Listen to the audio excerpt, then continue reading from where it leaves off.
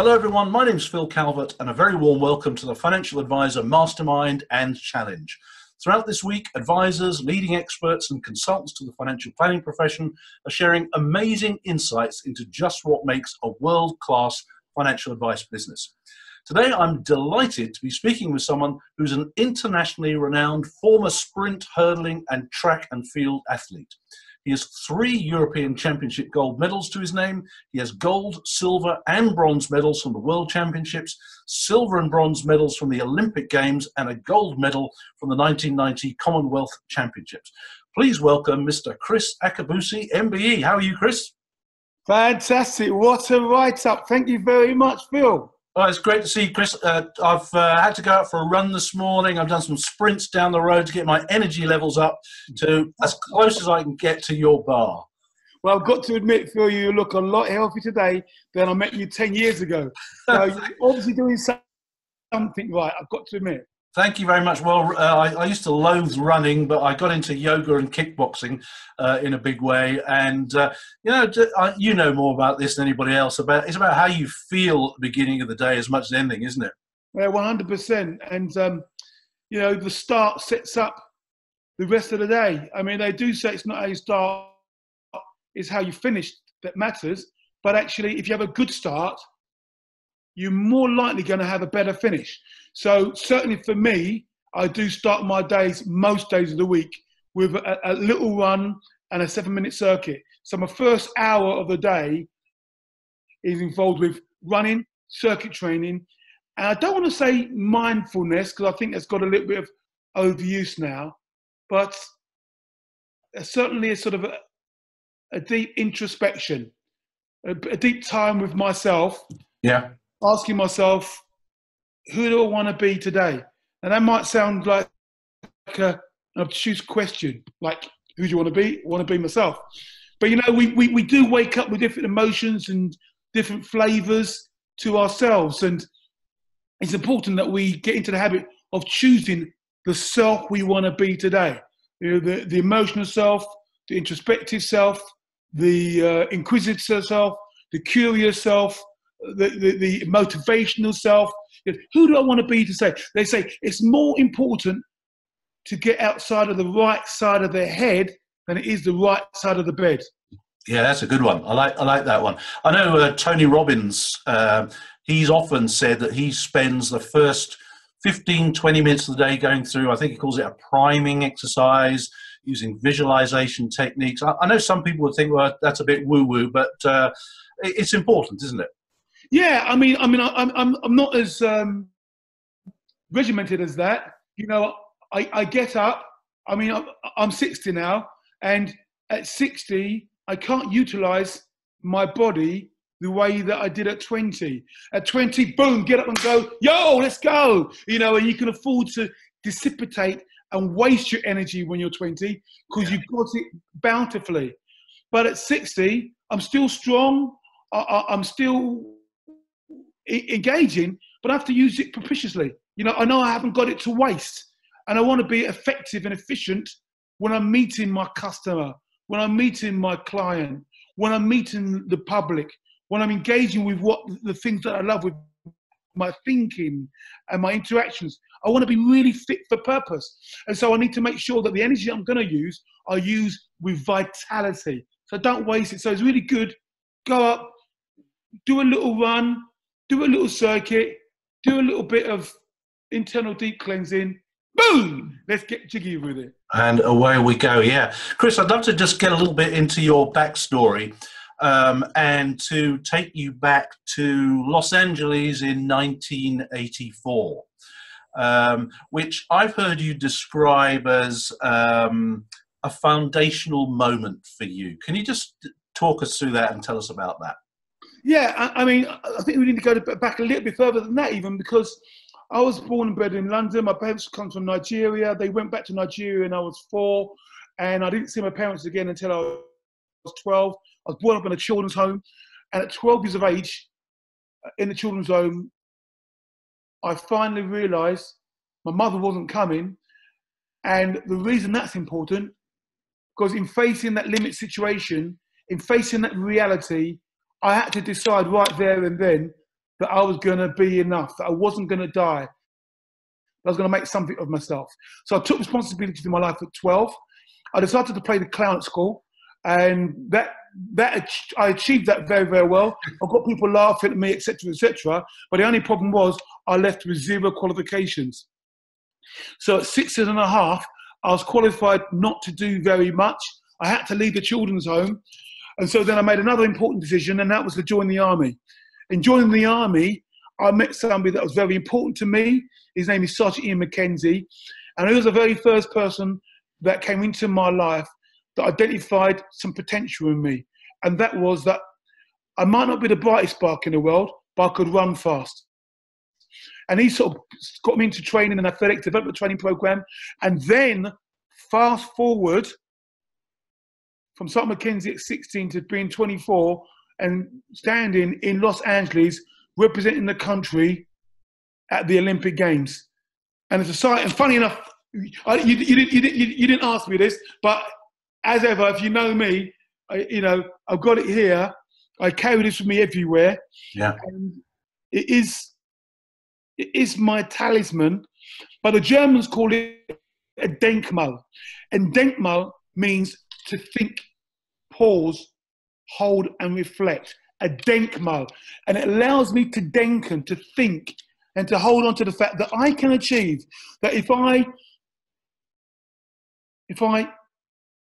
dream big, take massive action, tell people about what it is I'm trying to achieve, the right people come into your life in order to support their dream and your dream.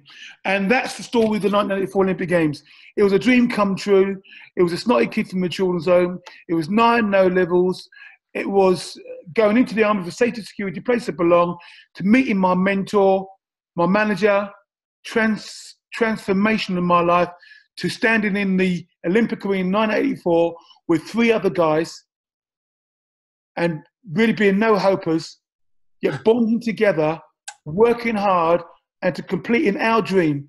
Todd Bennett, Phil Brown, Gary Cook, and myself became Olympic silver medalists in 1984, and that was me jettisoned into the world of track and field athletics. And it's a very important moment. I know if I can achieve then, I can achieve any time. Yeah, that's fantastic. So, is it fair to say then that, I mean, a lot of people think there must be some kind of difference between people like you and people like me, people like and regular folk. Are you saying that anybody, given the right circumstances, can achieve great things?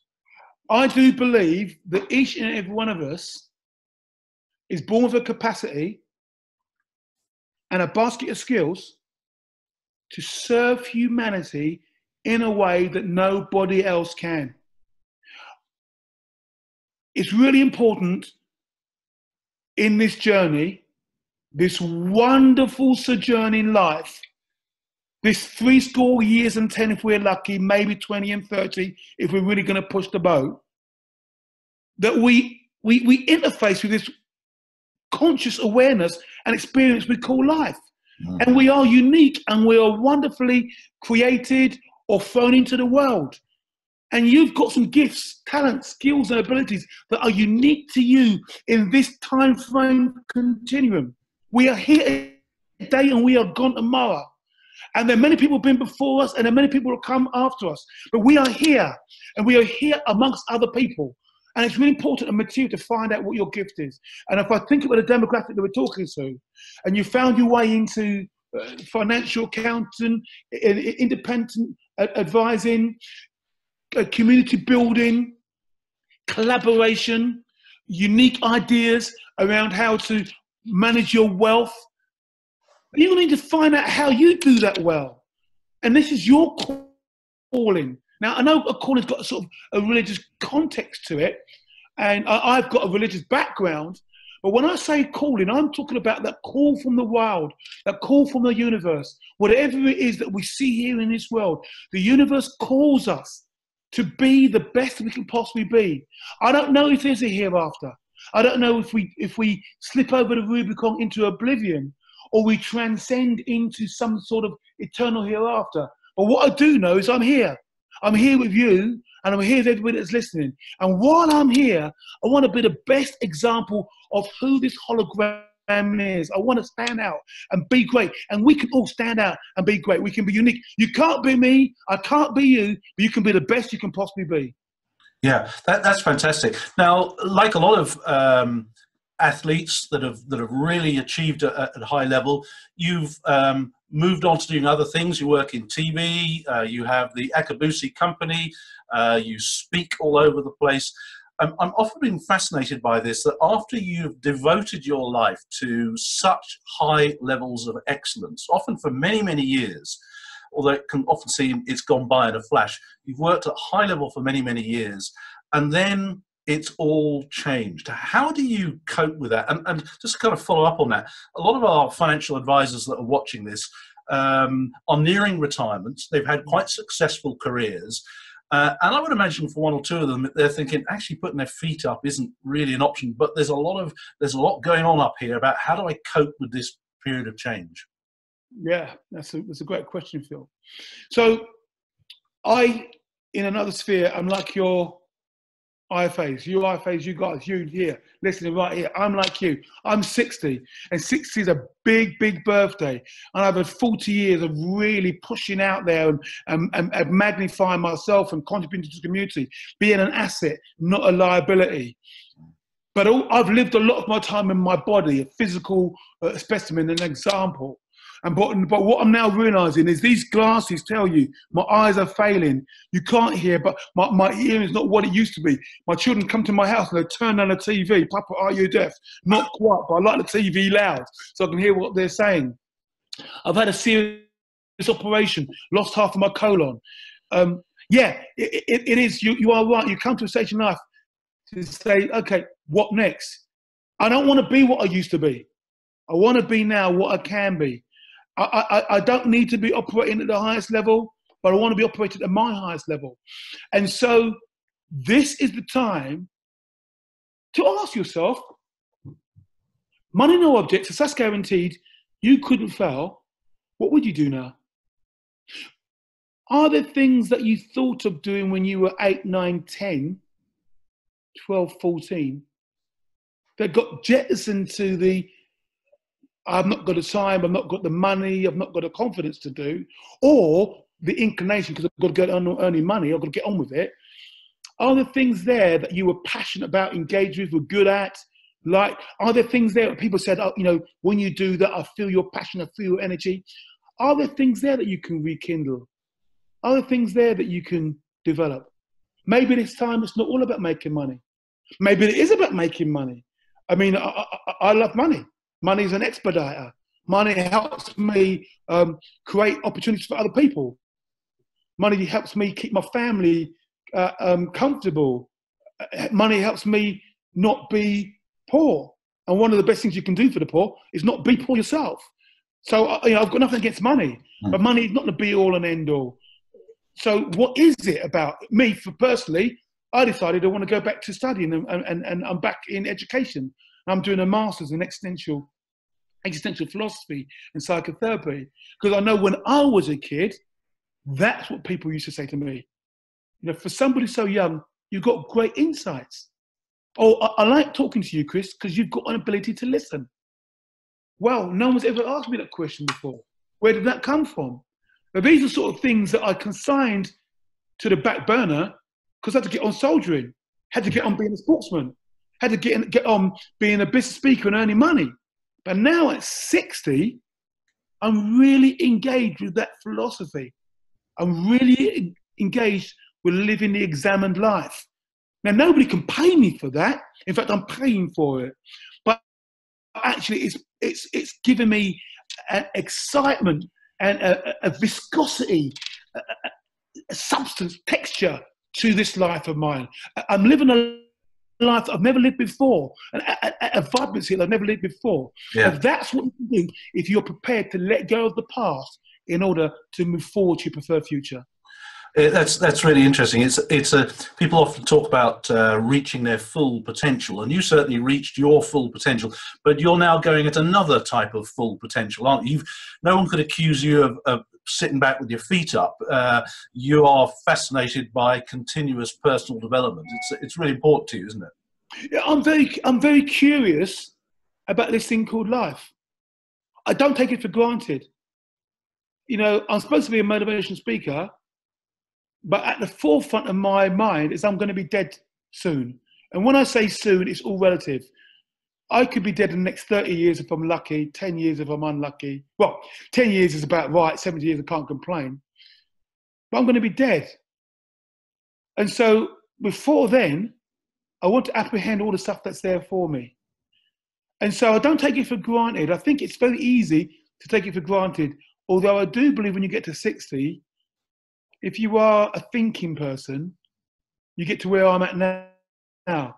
And I was saying to somebody else this morning, I've taken my health for granted. That doesn't mean I've not worked it. I've worked very hard and, I've ate the right stuff and I do exercises, but really I've taken it for granted. I've not really thought I'm going to be ill or I'm going to die and all that sort of stuff. And then I've had a couple of things that's happened to me and a couple of things to look around. And I realised this is no dress rehearsal. Now, how many times have you heard that? Life is no dress rehearsal. And it just rolls off the tongue. But mate, it's true. Yeah. You. And one of the guys I'm reading a lot of at the moment is a guy called Heidegger. Now, Heidegger didn't cover himself in glory. He's a great philosopher. He's also a Nazi. So he didn't cover himself in glory, but he's a great philosopher in the 20th century. And he talked about living toward death. And what he meant by that was living in the light of your own death, of really holding up death as a mirror to your life and looking at it and let it speak to you and asking you before it comes hurtling into your peripheral vision and then over you, what you're going to be, what you're going to do. When I'm asked to define what success is, I define success as the life you lead, the lessons you learn, and the legacy you leave. The life you lead, the lessons you learn, and the legacy you leave. Yeah. If that is success, what is your legacy going to be? And right now, at this age, 60, especially us, late baby boomer, we are the guys with all the resources. We are the guys who've invested in our homes and seen it grow exponentially. We are the guys who've seen ourselves outstrip our forefathers exponentially as far as wealth creation is concerned. If we can't live the examined life, no one can. Yeah. I love that. The financial advisors that aren't retiring, there's a lot of focus today on high standards, quality, which goes without saying is essential ingredient in any team and in any personal development as well. What would you say and what advice would you give to people who are looking to strengthen their team? And it could be financial advisors, paraplanners, support people, anybody in a business. What makes a great team in a business, do you think? Right, okay. Before I talk about that team, I'm going to come straight back to it. But what I would say to anybody who's working as a financial advisor or any sort of relationship which involves people, the most important thing is you build trust. That your customer and client builds trust. You build trust with your customer and client. Because, and I've got a financial advisor, you don't have to be perfect as a financial advisor. You don't have to get it right every time. You don't have to be the font of all knowledge and wisdom. But what you do have to do is give me a sense that you're in it for me. Give me a sense that you are well-skilled, that you've earned the right to be where you are, that you are reliable, someone that I can rely on to be there for me when I need you, and have the relation to say, I got it wrong when you got it wrong. So it's really important when we start talking about you, I will forgive you a multitude of sins if I trust you. So standards are important quite clearly. You have to have standards. I'll go into that in a minute. But trust is the key ingredient in a relationship. My financial advisor's got a few things wrong, but because I trust him, because I believe he's there for me and not for him, and I believe that whether it's true or not doesn't matter. I believe that, I sense that. I invite him to I invite him to things like my 60th birthday party. He was there. I invite him to my daughter's wedding. He was there. That's the sort of relationship I've got with him. Yeah. I trust him so that when he gets it wrong, I can shake my hand and say, I know you did it right for me, Trevor. I know you did it with the best intentions in your mind, and that's all that matters. Okay. When it comes to teamwork, it's really important that I think teamwork, that you know what your role is in the team. That you know, if you talk in athletics and you talk about relay running, we've all got a different leg, and each leg has got a different way of being, and you are best suited for that particular leg. So what's your leg in my team? What is your role in my team? For me, initially, when I first met my financial advisor, it was about safety and security. It's about making sure that he invested my money in the right places, that I didn't lose it, because I couldn't afford to lose any money. So, I was risk averse. So it's, okay, you're making a few bob in athletics. How do we ensure that you've got a bit saved back for you when you retire? But then, as I got a little bit more wealthy, and I'm a million miles from being Rockefeller, yeah. But then you can get a little bit more creative, and you can look at developing assets. You can look at a property portfolio, for example. You can look at investing in things more than ISAs. Look at getting better yields, and so that's really important. And I'm not talking about. So I'm back to trust again, aren't I? I'm not really talking about standards. You asked me about standards. So what can I say about standards? Is there anything specific you're thinking about, Phil, when you talk about standards? No, I just think quality. I mean, to be in a team that you were in, there has to be quality standards in there. Which it's easy to talk about it, but to actually achieve it is hard, isn't it? Yeah, well, I mean, the sort of standards that, so in the teams that I were in, if I take athletics, because I knew for sure that whether I was with you or not, I know you, Phil, are training. Right. You are training really, really hard to ensure that when we get together in the summer, you're at the top of your game. So one standard is, are you keeping abreast of CPD, continued professional development? Are you at the cutting edge? Have you got that standard that nothing goes past your desk that you don't know? There's no athlete in the world that doesn't train with the best people possible. I went and trained in California. In California, I trained with Edwin Moses. For those of you, if you're my age group, Edwin Moses, Daley Thompson, Roger Black, John Regis. I train with the very best guys. So that's one standard. Right. Keep up the best training. Another standard, putting it on the line. I've met a load of guys who love all the training, they love going to venues, love to be seen at the right places, but they're really scared to put it on the line. Right. Are you prepared to make the hard shots? Have you got that standard that says, I make the hard shots, the big shots? I do take calculated risks, but I go with my gut feeling, and I win more than I lose. I don't want you taking risks and you're a loser, mate. No, you're not good for me. But I want to see the calculated risks. But you dare go where others don't. Because you see those guys at Olympic finals, they go places where other people don't go. They take risks. They go on the line when they're not 100%, when they've got a little niggle, but they go to the line. Yeah. And they go to the line. Have you got that sort of, I'm going to take the calculated risk, and I'm going to dare to be measured by other people? Are you dare to be measured? Can you be measured? Are you happy to go out there and look at my portfolio and look at what I do against the rest of your mates, against the rest of your stable? They're the sort of things that we do. Standards. Here's one of the standards. If you say you're going to go training or you're going to go competing, do you turn up on time each time, every time?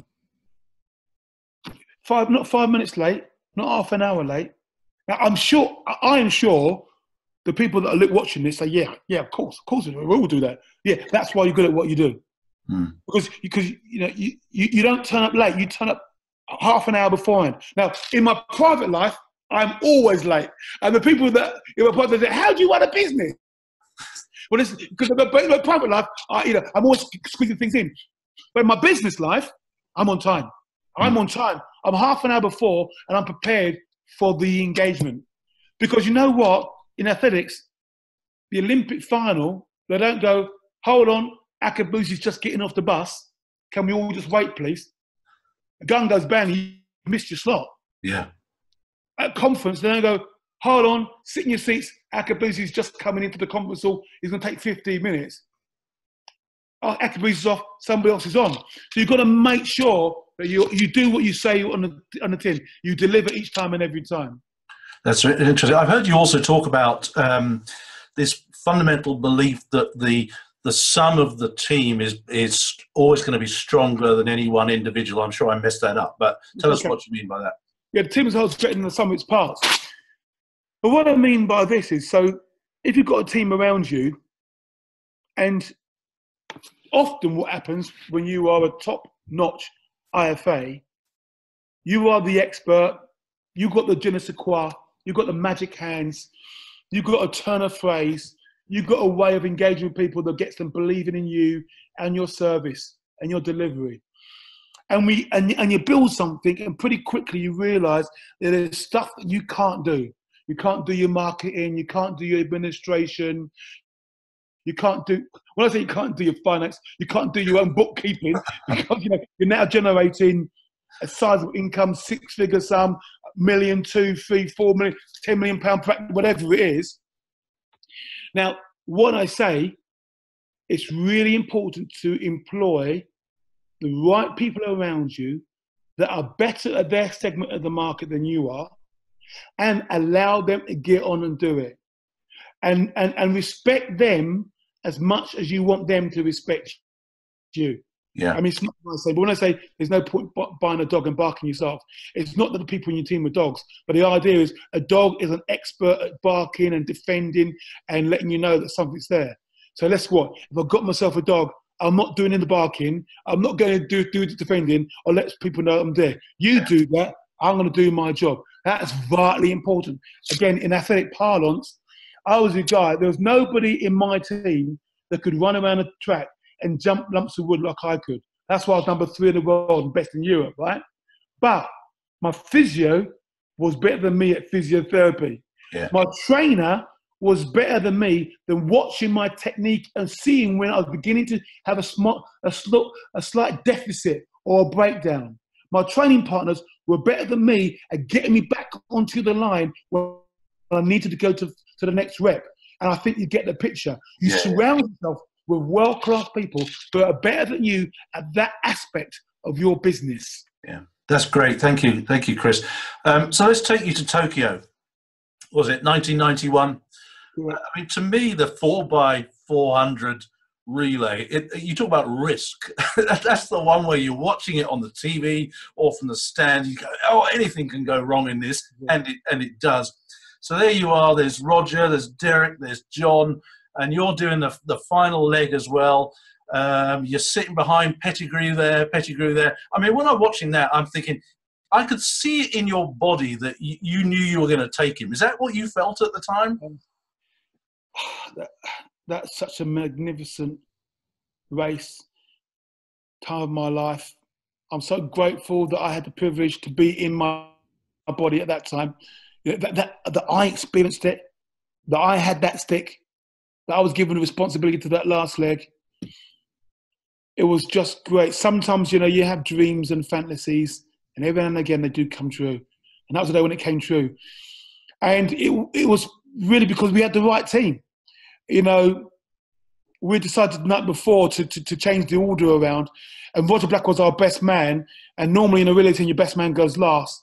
But we decided that we needed to put our best guy first, and the only other quarter mile second, Derek Redmond, in order to give ourselves a chance to be up there with the Americans. Because we looked into history, we saw that the main reason the Americans hadn't been defeated was because over time, what had happened is that the Americans had got such a massive database of quality quarter milers that on the first leg, they'd open up 6 or 7 meters against the rest of the world. Second leg, 2 or 3 more. 3 legs, 3 meters clear.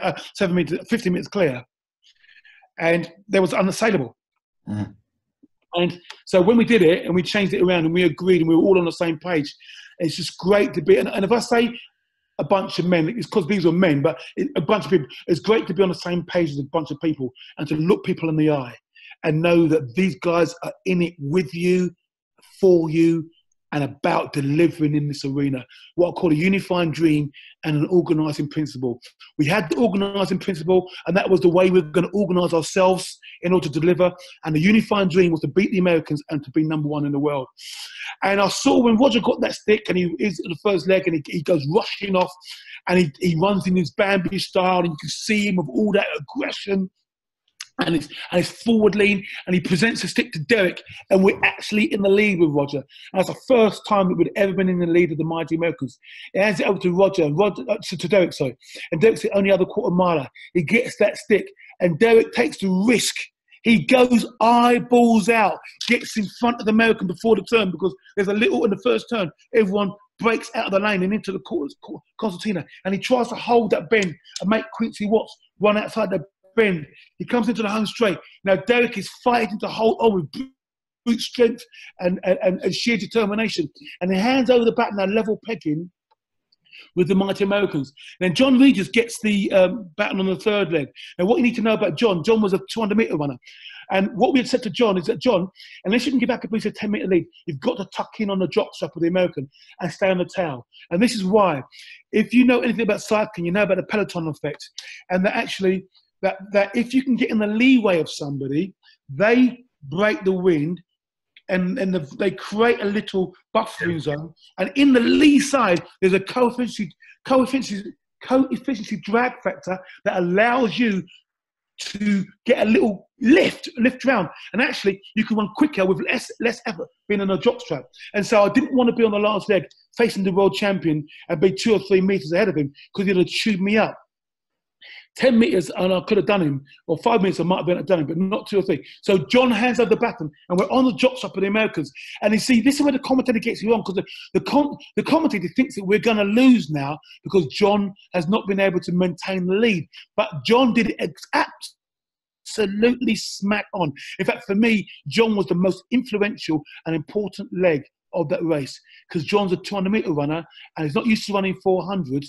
And often what you see with 200-metre runners, when they have to run 400s, they run like a startled rabbit, and they use all of their energy, and then they die a death.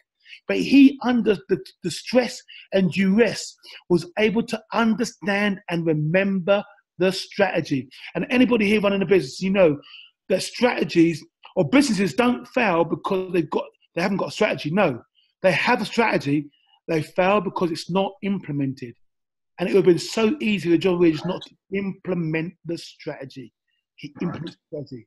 He gives me the stick. I get after Pettigrew. I'm going down the back straight, and I am so stoked. The word enthusiasm is a Greek word, and it means as inspired by a God. Theo, in God, inbreathed, inspired as a God. I was so enthusiastic. I was large. I was double my size. I felt phenomenal. I was going down the back straight. I was looking at the American. I thought we were jogging. I wanted to say, Pettigrew, beep, beep, beep. Come on, we're jogging. I don't want to blow past them, but come on.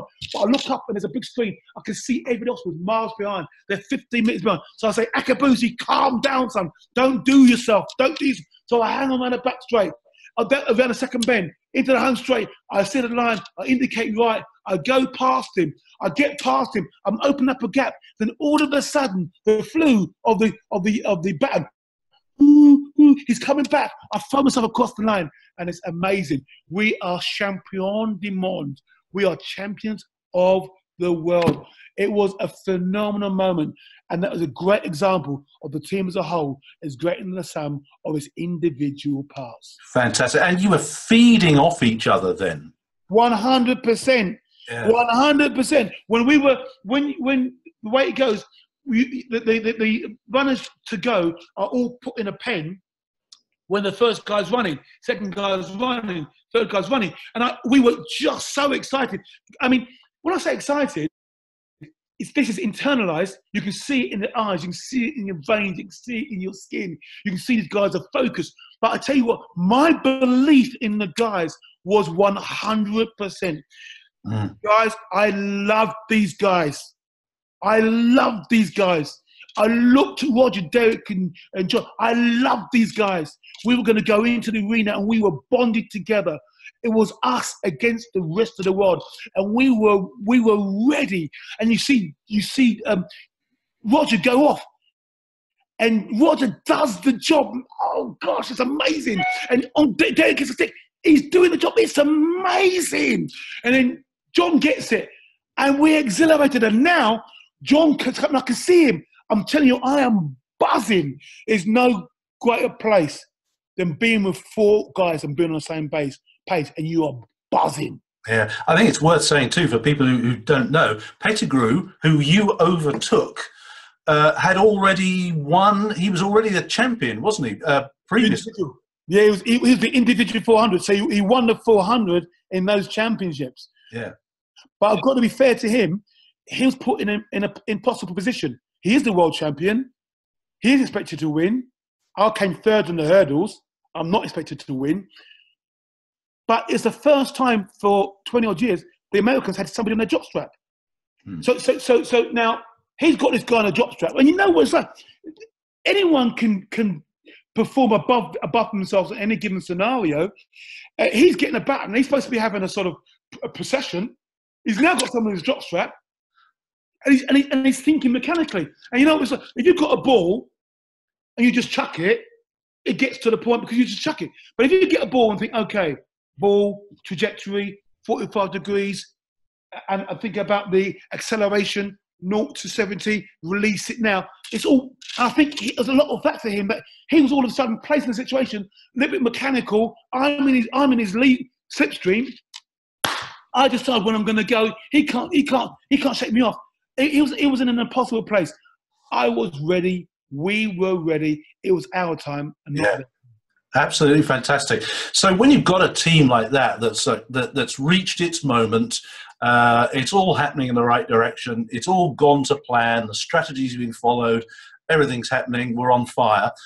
When new people come into a team, so I'm now thinking in the business environment, you've already got a team that's bonded well together. How do we bring youngsters into a team and get their full potential out of them? That's a fabulous question. So, Phil, the fact is, we were all youngsters once. So that team now that's solidified in history. We all came in at different times. It's really, really important to understand that this is now, and it's not later on. And so you are always succession planning. You are always introducing new blood into the system. You are always aware that a business has a moment where it's highs and its lows. And what you're trying to do on the S-curve is, before the S-curve, introduce new blood, so that rather than dropping all the way down, you boop, and you inject new blood, so that the S-curve is continually going up and not dropping down. So we don't wait for it to go pear-shaped before we bring in the new. You bring new blood in while you are on your way up, because they catch the culture like a virus.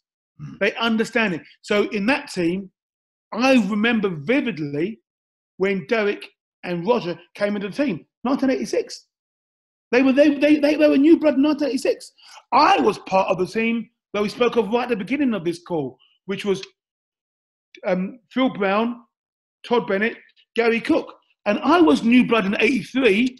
Roger and Derek was new blood in 86, 87. And then John was new blood in 91. So you bring new blood in. And this is the thing. When you bring new blood into your team, it's really important that you don't shut down innovation. New blood come in to learn how to do stuff, and they bring in new stuff that takes you to another dimension. And so that is vitally important, that you are listening to the new stuff that's coming in, that you're prepared to shake your paradigm, shake your model. It's easy.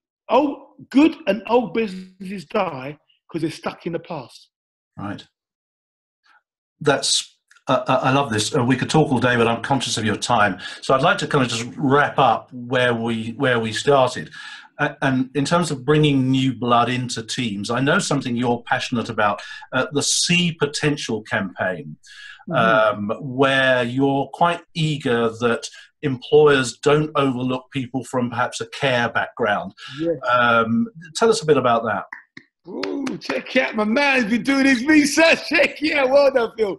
Yes. So basically, it's my background, it's my backstory, and I love the idea that the government have got the Seed Potential campaign, and basically what they're really looking for is it's easy to recruit people in our likeness. It's easy to recruit people from our own demographic. You know, I've done very, very well. So it's easy for me to go and see my friends, all my friends, and I only take people in my friends' circle, and I hire their sons and their daughters.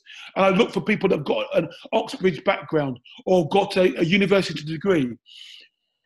See Potential is about looking outside of the norm, maybe looking at people that might have a Celtic background. Maybe look for somebody who's a little bit younger than your demographic. Maybe look for someone who's outside a different culture, a different custom, a different background, and allow that person in, and identify the potential in them, like Scott McKinsey did for me, to look and see and say, okay, that I was looking for somebody in that job, but maybe actually I can see you here, and I could nurture you there, and all of a sudden I can see I'm opening up a marketing department in my business, or I'm opening up a property rental business in my business. You know, look for potential. It's all around you.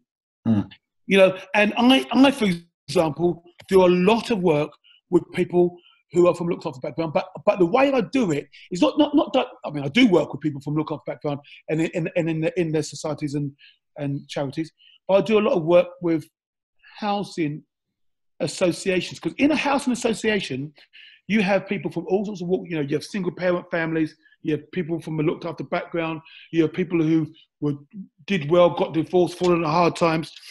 And so I work with them to try to develop their potential and get them seeing the best of themselves. If you come to one of my workshops, I'm not really plugging it, but if you came to one of my workshops, you would see in there people who are really want to be plugged back into society and just need a helping hand. And they're really ready to work hard for you once they've been through our programs. They're potential all around. Be part of the program, yeah. Fantastic. Kriss, we are finishing each of these interviews by asking our guests if they could set a challenge for the IFAs and financial planners watching this today. So if you're setting a challenge, what would that be for them?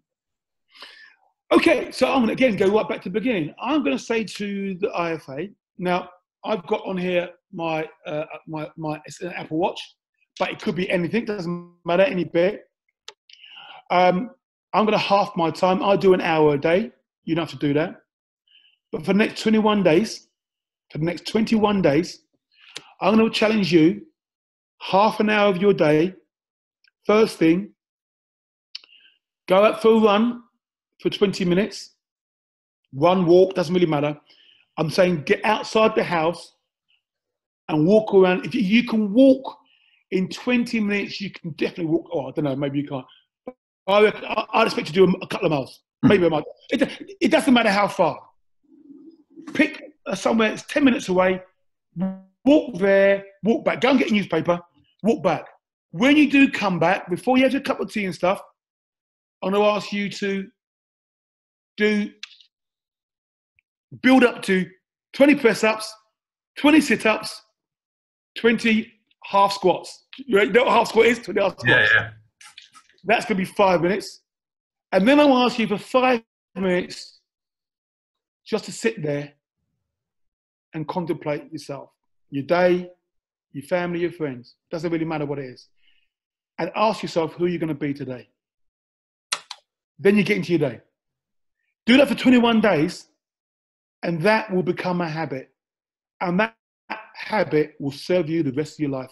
Some of your greatest ideas will pop up. In fact, when you're out walking and running for 20 minutes, you will come back and you can't wait to put down some notes. Just do that. Dedicate the half an hour to yourself, to your wellness, to your world. Fantastic. Kriss, thank you so much for your time today. I really appreciate it. I was wondering if you'd got your medal in your pocket, and you delivered, which was fantastic. Thank you so much for your time. For everybody watching this today, I hope you've enjoyed this. You'll have the opportunity at the end of this video to join a private group where you can take up Kriss's challenge and you can feed back as to how you're getting on with it, and you can get accountability partners as well. So in the meantime, Kriss Akabusi, thank you very much for your time and great to see you today. Phil, thank you very much. Everybody listening, thank you very much. I wish you well on this wonderful sojourn called life. God bless you. All right.